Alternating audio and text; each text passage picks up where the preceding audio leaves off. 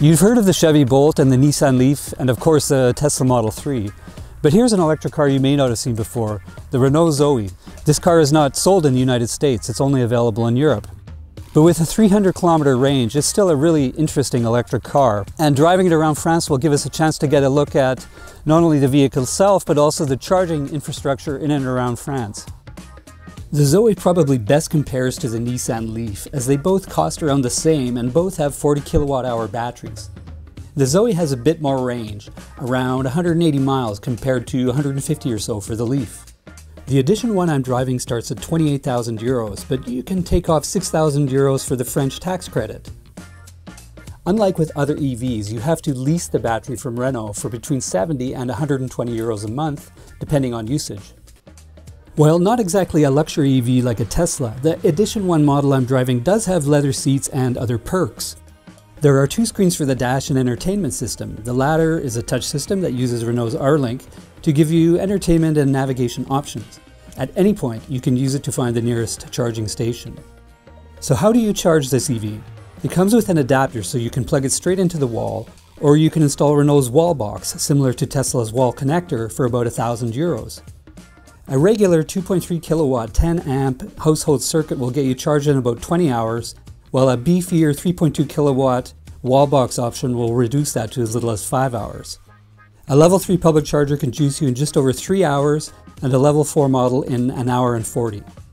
There are a lot of chargers around France, especially in Paris, both paid and free for Renault owners. That's great, but owners have to carry a lot of subscription cards and install a lot of apps to get around smoothly. One way to avoid that is via ChargeMap, a site that gives you access to a lot of chargers with a single pass. Because of that, route planning is a must. I have this car for 5 days and I've set out a fairly ambitious agenda. 1, 2, 3, 4. So we're on our way to Sancerre, which is a well-known region in France for wine. And when we started the trip, we had 210 kilometers to go. Normally the range on this car can be up to 300 kilometers. But as it's a bit cold, the range is going to be a bit reduced. So we've arrived in Sancerre. When we left, like I said, there was about 210 kilometers on the ticker as far as battery power. And Sancerre is about 35 kilometers away, and now we have 175 kilometers left. So that's we got exactly the mileage that it said we would. And we've got plenty for the rest of the day for the trips that we have planned. The Zoe proved itself very worthy for short trips under 120 kilometers, which are very typical for French people in the countryside. Now comes a bigger test, which is going 150 kilometers to Paris. Traveling on the freeway, where EV mileage is the worst, means I'll probably have to recharge. Alright, so I'm on my way back to Paris. It's about a 150 kilometer trip, so I should easily be able to make it with an electric car that has a range of 300 kilometers. However, running on the freeway, you use a lot more electricity, so it's really cutting it quite close to be able to go 150 kilometers. So to avoid any problems, I've stopped along the way at a charging station that's run by the French electrical company EDF. And it's one of the faster chargers out there, so I should be able to get about 20 or 30% more power in about 30 minutes.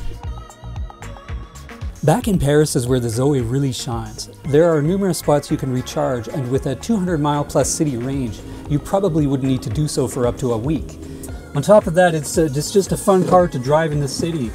It's quite small, so it's really zippy, it has great acceleration, and it's really an ideal car for me to drive in the city. The Zoe isn't perfect, of course. I think the range is exaggerated, so you can take that 180-mile estimate with a grain of salt.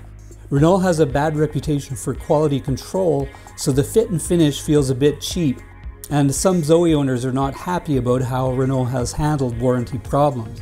Finally, the R-Link system is not very responsive and has a poorly designed user interface. Overall, however, the Zoe can serve about 90% of my private transportation needs in a small country like France, easily getting me back and forth between the city and countryside. In either case, I could do chores or short trips and charge up at home each night. Electricity in France mostly comes from nuclear, hydro, and other non-carbon sources, and prices are about 20% cheaper than the EU average. At the moment, including subsidies, Renault claims that the cost of ownership for a Zoe is on par with gas or diesel cars. Given all that, if I was in the market, I would strongly consider buying one.